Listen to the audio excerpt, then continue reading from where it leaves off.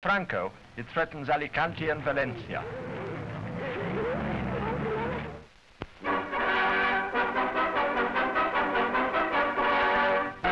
The British bobsleigh team, captained by F.J. MacAvoy, first from the left, covers itself with glory at St. Moritz, where the World Four-Man Bob Championship is run. The race is an aggregate of 4 courses, 2 being run on consecutive days. At the end of the first day, Britain was not only leading, but it established a record for the run. Next day, MacAvoy and his men clinched their victory and give Britain the championship for the first time. Another British triumph in the realm of winter sport is Cecilia College's retention of the skating